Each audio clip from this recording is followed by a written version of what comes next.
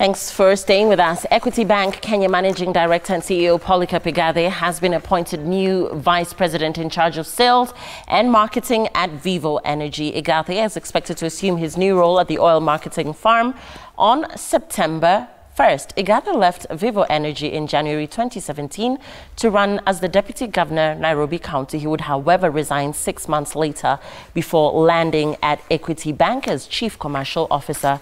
In September 2018, he was appointed Managing Director and Chief Executive Officer, Equity Bank Kenya. His return to Vivo once again throws Succession Bank at the listed lender into a spin.